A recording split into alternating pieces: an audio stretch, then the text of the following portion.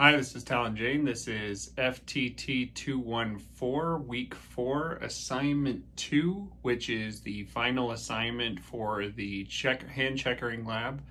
We're going to be finishing up my ridiculous pattern that I put onto this thing and made it as hard as I could on myself, and hopefully creating somewhat of a finished product.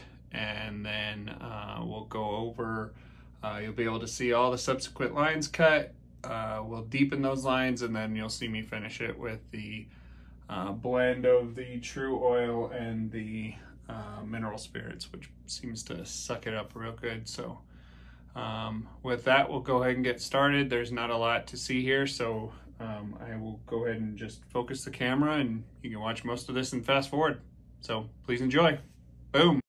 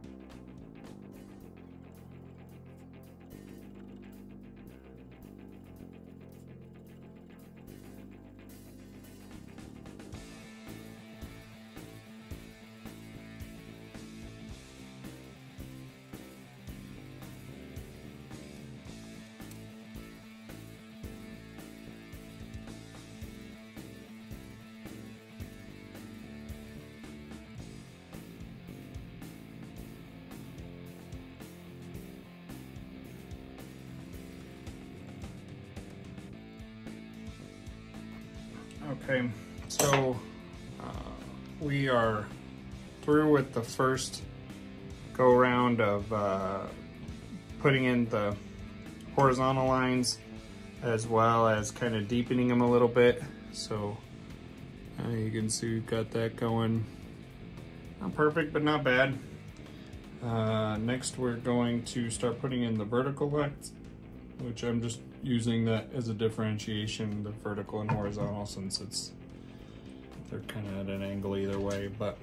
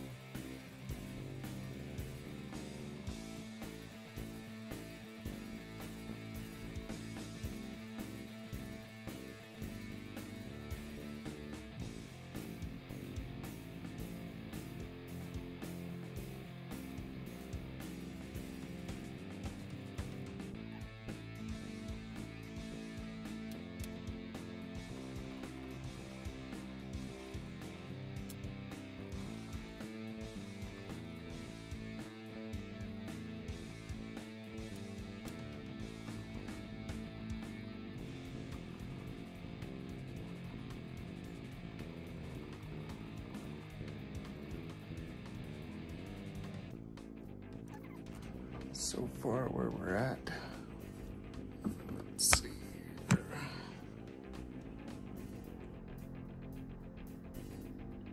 I'm getting there.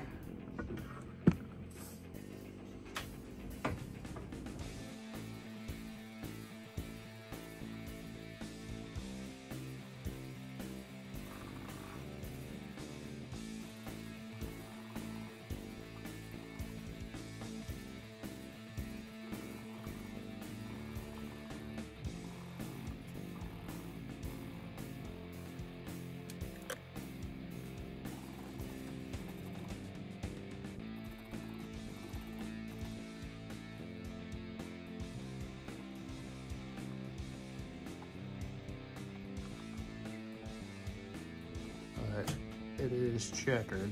So next step will be basically going over all of this again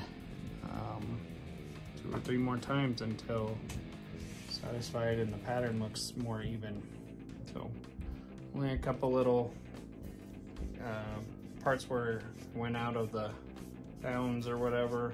I've struggled to color in the line since I was a kid, so obviously, if you watch my videos, you know I do struggle to color inside the line. So either way, I'm gonna try and start cleaning this up, and I'll probably get out the rotary tool and go around these and try and clean those up a little bit. But I'll probably wait to the end to do that, so that if I keep nicking them with my checkering, it doesn't do any more damage. So, all right, that's it for now.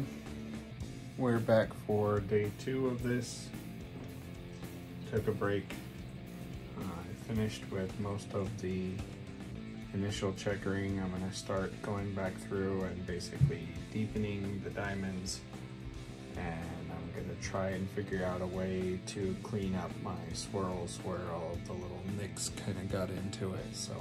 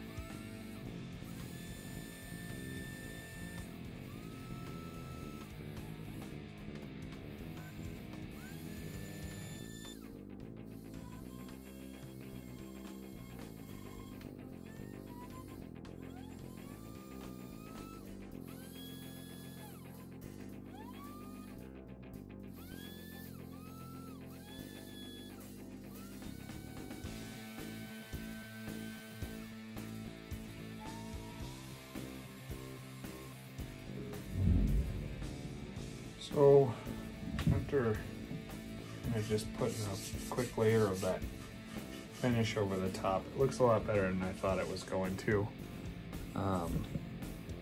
The curlies are still the struggle, so again, if you're doing this, I would avoid doing any kind of these spirals because it's just real hard to get any kind of in there.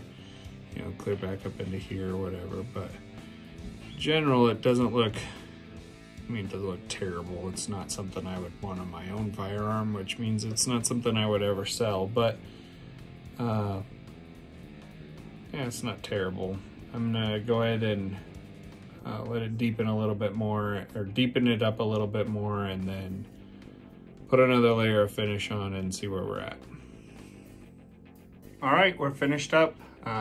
This was a multiple day process, but it was mostly because I kept getting fed up with it and walking away, which is probably for the best because every time I came back to it, I was like, it's not so bad. You know, good friends look at it and be like, oh, it looks great, but you know, if I was to be honest, I probably wouldn't sell this to somebody, but for a first time with my own design, I think it turned out all right. So that's what we ended up with there.